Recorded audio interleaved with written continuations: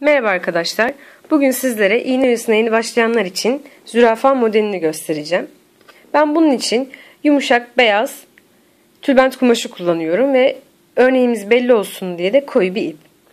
Evvela arkadaşlar tülbentimizi şöyle kıvırıyoruz. Daha sonra iğnemizi batırıp çekiyoruz.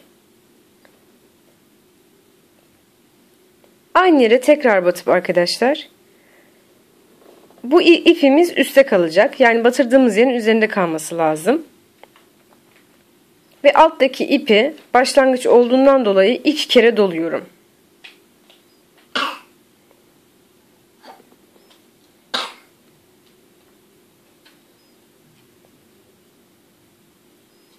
Hemen yan tarafına geçip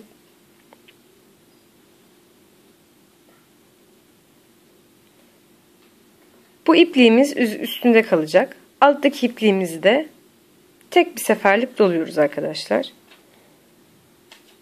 Çekiyoruz. Çekerken de arkadaşlar yalnız böyle tırnaklarımıza çekersek hem ipimiz hem de tülbentimizin şurasında açıklık olur. Çekerken arkadaşlar bu şekilde 2 parmağımızla çekiyoruz ipimizi. Hem daha düzgün olsun hem de sağlıklı olsun diye. Tekrar gösteriyorum.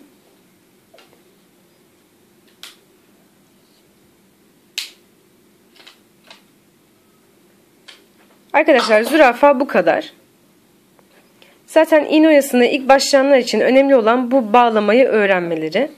Bunu öğrendikten sonra diğer bütün hepsi daha kolay olacaktır arkadaşlar.